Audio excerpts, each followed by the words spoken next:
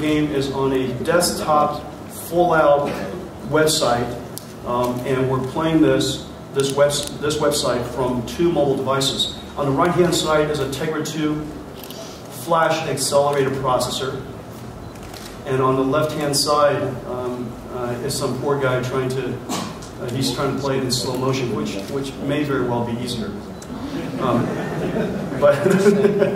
So you have you see the benefits of a GPU accelerated flash engine, and this is completely a result. You know, despite what some people say is an impossible task, when you put great engineers together, this is what you're able to achieve. Let's put our hands together for the engineers at Adobe and Nvidia.